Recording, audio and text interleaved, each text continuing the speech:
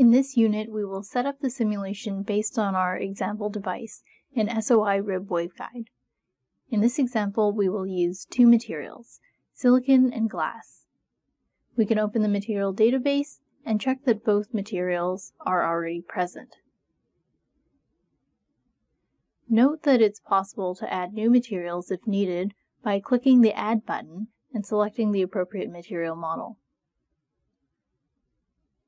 We will first add the glass substrate using a rectangle primitive. We can then set its dimensions in the Geometry tab to 10 microns in X and Y, and select the glass material in the Material tab. We will rename this object and call it SiO2. We will use another rectangle primitive for the silicon waveguide and set its dimensions to 500 nanometer X span and 220 nanometer Y span. The Z dimension is not important, as this simulation will be set up to assume that the Z is the direction of propagation. Now we can set the material to silicon and rename the object Si. Note we can also use import options and predefined objects from the object library to set up more complex structures. Once the structure is defined, we can add the eigenmode solver from the simulation button.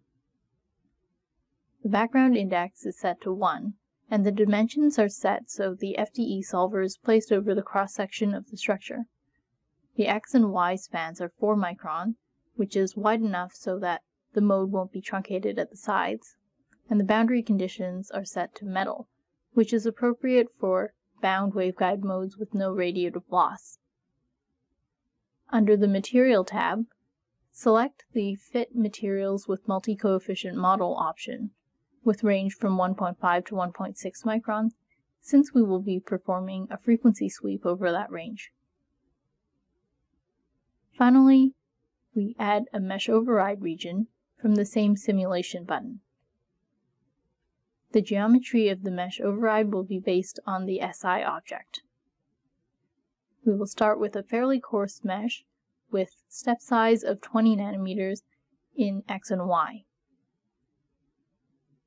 Select the solver region object and use the Zoom Extent button to zoom the view around the selected object. Use the View Mesh button to see the simulation mesh indicated by the orange grid.